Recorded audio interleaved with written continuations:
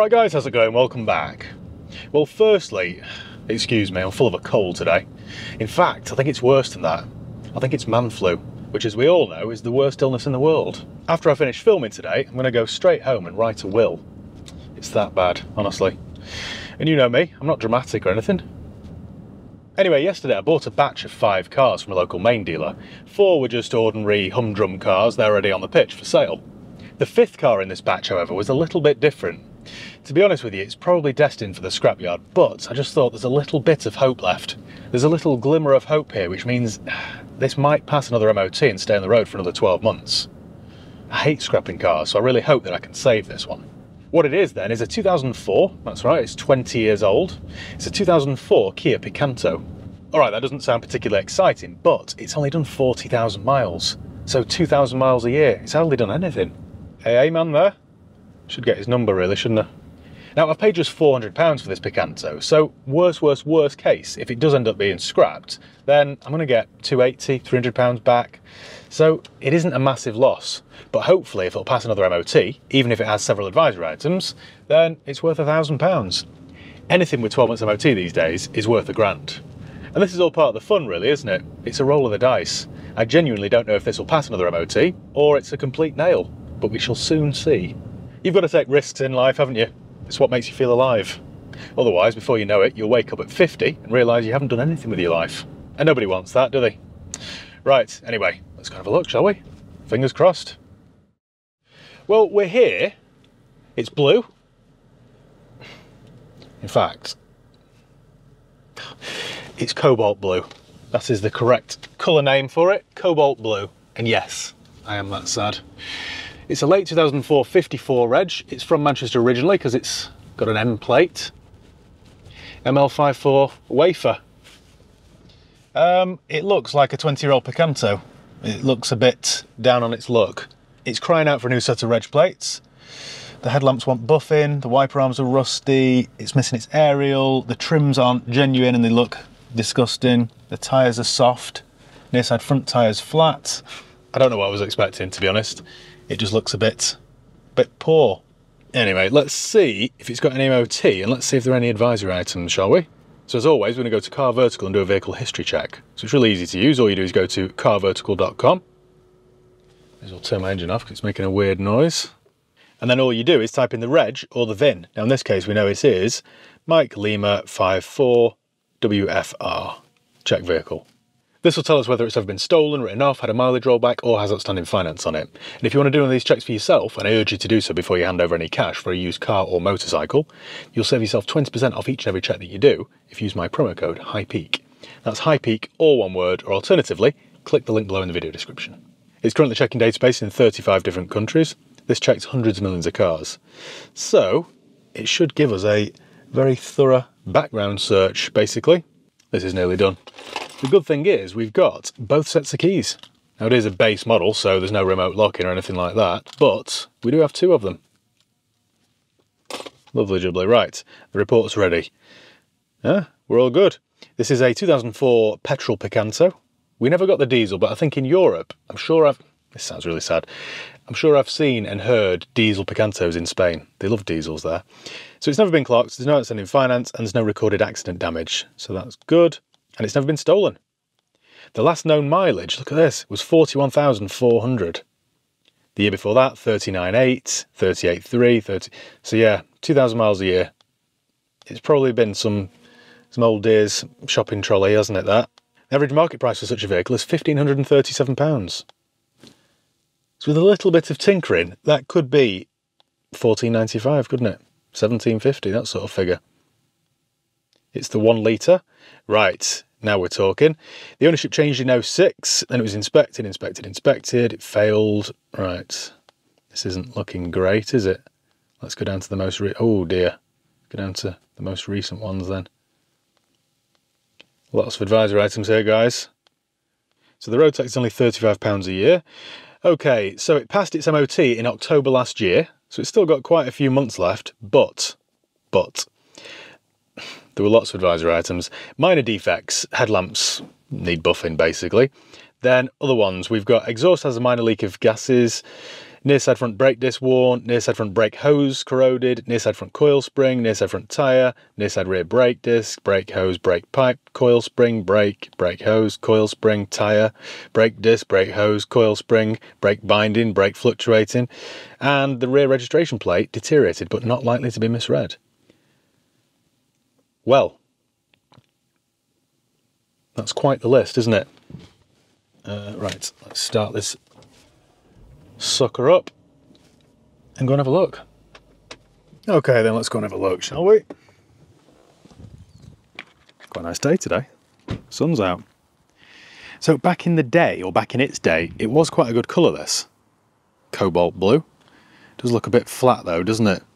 Never had a clean, and it feels gritty, like it wants a good buff. That tyre down there is particularly soft. Look at this. It's a land sail. They're tiny, aren't they? 14 inch. It's on about 3mm of tread. It does look a little bit ropey around there, to be honest. Oh, that's had a terrible repair. Look at this. Can you see that? I don't know if the camera will pick this up. That's why it's so flat. It's covered in overspray. Lovely. Got some paper on the parcel shelf there. It's got its original Bramwell Kia plates. We're a Mitsubishi and Kia dealer over in Oldham. It's a GS, which doesn't stand for great spec, I don't think. We've got a land sail on the front there. At least that one's got some air in it. My plan with this was just to keep it on the road a little bit longer, but I don't know whether it's worth it. So this tyre then is, those wheel trims are minging. So this tyre then is another land sail, and it's from 2017. Now this side doesn't look too bad actually. Has it had repairs in the same place? No, looks all right. And we've got another land sail, so we've got a matching set of land sails, right. It is crying out for a good wash. Look at this, we've got green sort of algae and stuff, mould everywhere.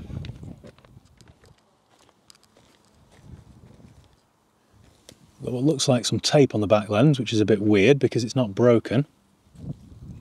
Let's have a look inside then, shall we? We've got central lock in at least. And inside, it's been driven by somebody very short. I'll never get my knees under there, will I? There we go, now we're talking. So it has only done 41,000 miles. It smells a bit, it smells musty, like mothballs.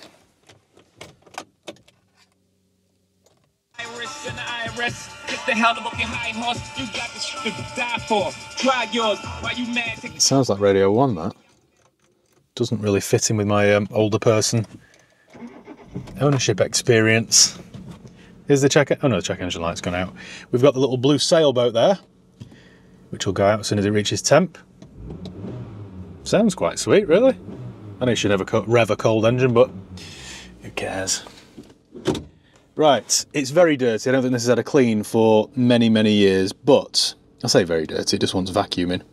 We've got no aircon because it's a base spec. Back in the early 2000s, this was the stereo that all Kias came with. Do you remember when you... this is such a 90s thing, isn't it? You pop that off before you go to the shop so that no one steals your radio. And then usually you leave it in there. And that is the last place a car thief looks. There we go. Back there then, we've got lots of glitter. Glitter explosion. It's all right. Oh, hang on a minute. Oh, look at this. Hang on a sec. You'll like this. The headlining is completely dropped. Yeah. Right. I don't think this one's worth saving, to be honest. Right. Let's have a look at the history then. So this is the last MOT with dozens of advisory items there. Yeah, dozens.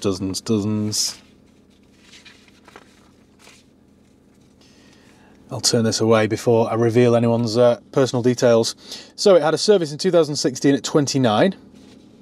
Another service in 2017, the next year. This might have been looked after then, mightn't it?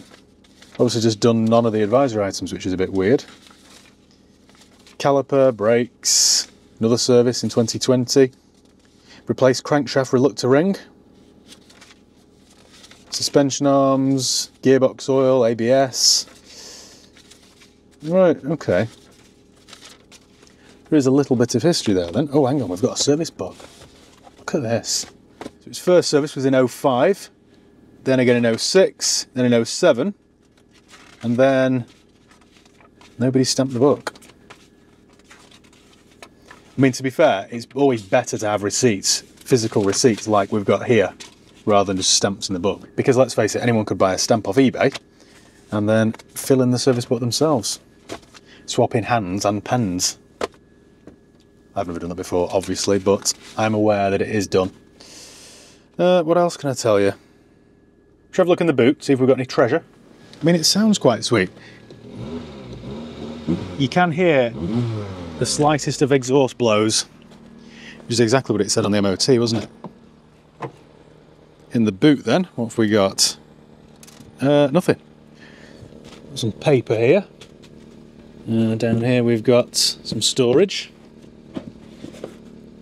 And yeah, nothing really. Original tyre inflator kit. I think this needs to be driven, doesn't it? Just see how bad it is. See if there's a clutch in it, all that sort of stuff. Should we get it on the road? Right, first time driving the Kia Piccanto. You have to be heavy-handed sometimes, don't you? Clutch feels like a typical early Picanto. It's very spongy and it sort of stops halfway and then it's very reluctant to come up all the way. Like it's got a bit of stage fright. Right, that mat is disgusting. It's getting caught under my pedals, so that can go. Yeah, I forgot how bad these clutches were. I mean, it feels all right though. We've got power steering. Oh, those brakes are not good.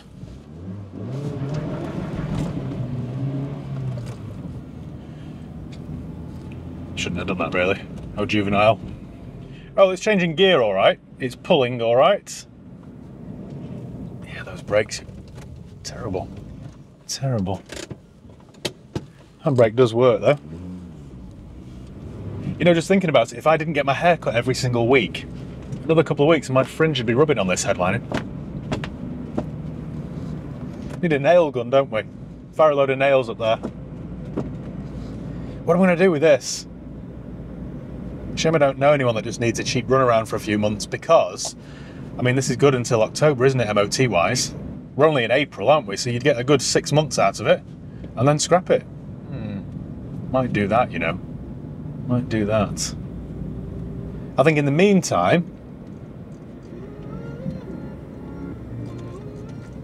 I could hear some music playing very quietly in the background. And it was.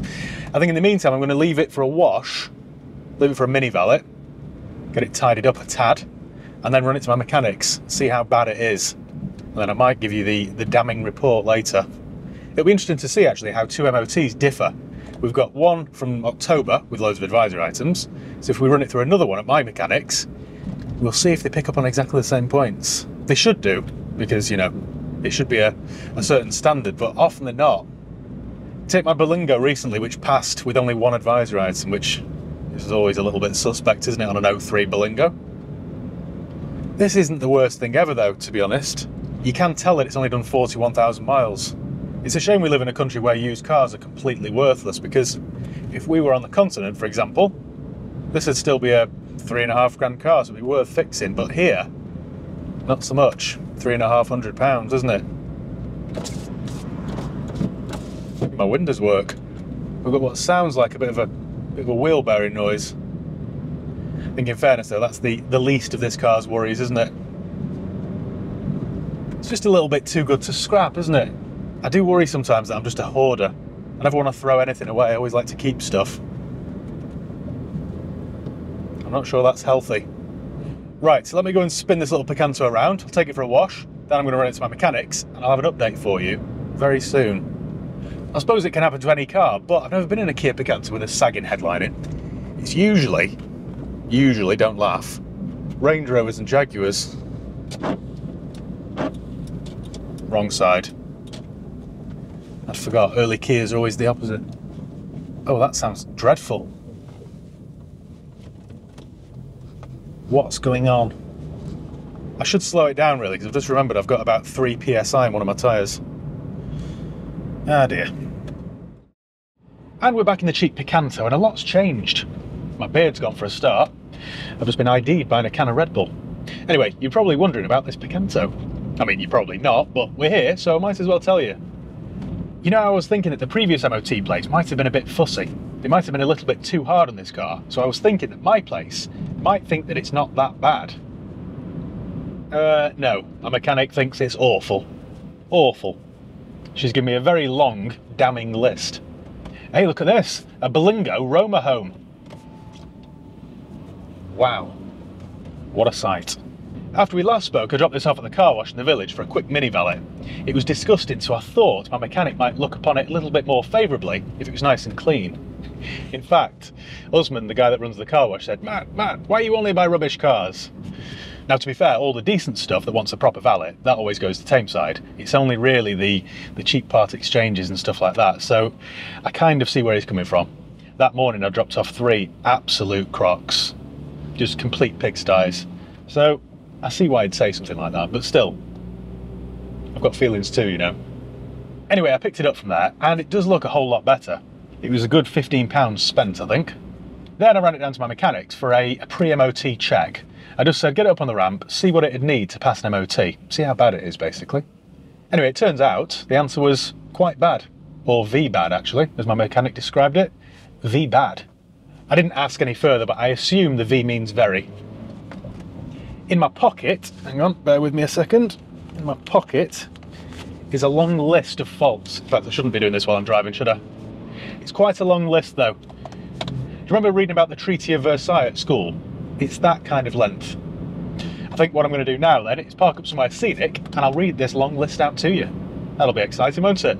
I shall see you in 5 seconds. 5,000 RPM. Listen to that engine purr.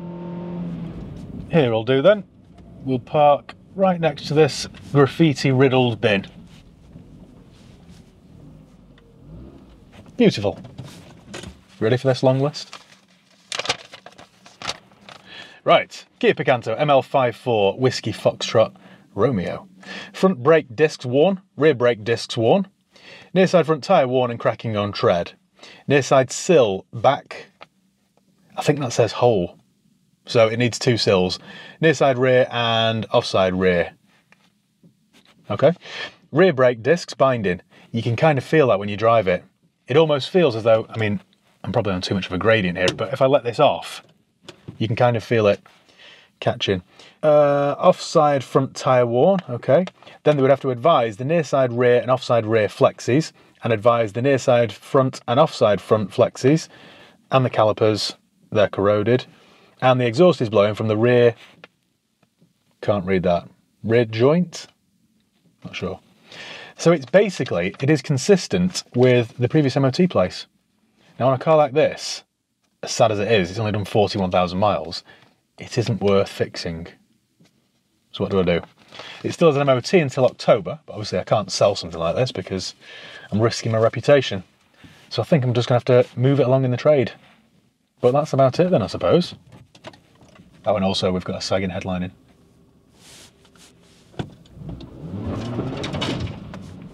Clutch is all right. Right, thank you once again for watching. Make sure you give the video a thumbs up if you enjoyed it. Make sure you subscribe if you haven't done already. You can follow me on Facebook, Instagram, Twitter, and TikTok. I'll leave the link below. And yeah, cheers guys. See you next time.